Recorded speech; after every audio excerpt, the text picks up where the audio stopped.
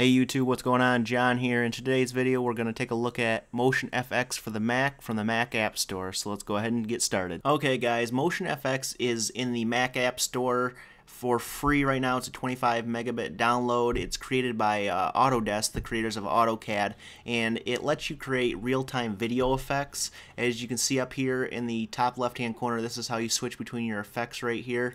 And then next to that, to the right of that, you have the 5 different video effects that you can do. You have motion detect, face detect, color detect, effect paint, and video warp. So we'll go through all 5 of these right now. Now let's start with the motion detect, and you have your effects down here below that you can do with each mode.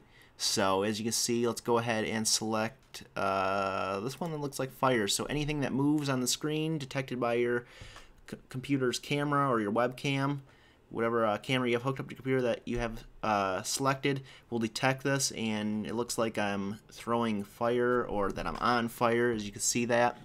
The next one is face detect, which will detect your eyes moving there, and it looks like I'm a demon or whatever you want to call it, but you can change this so you can see that, oh, my eyes are on fire here. And this will let you scroll through the different ones here on the top left hand corner with the effect. So that one's face detect.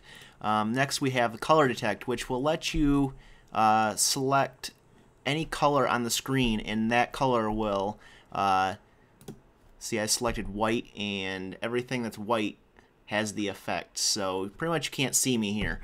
The next one is the effect paint, which lets you use your mouse to paint on the screen. So I can go ahead in here and just make it look like my hair is on fire.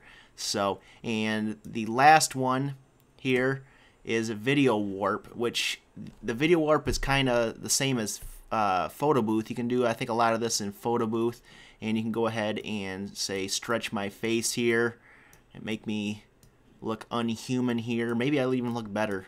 I don't know. Leave a comment down below saying if I look better like this or normal. So, but there's a few different video effects, video warp effects you can do here. You can twirl around here so you can't even see me. This one will pretty much screw your whole face up. And then one more we have here, which just kind of does it on its own by motion, kind of.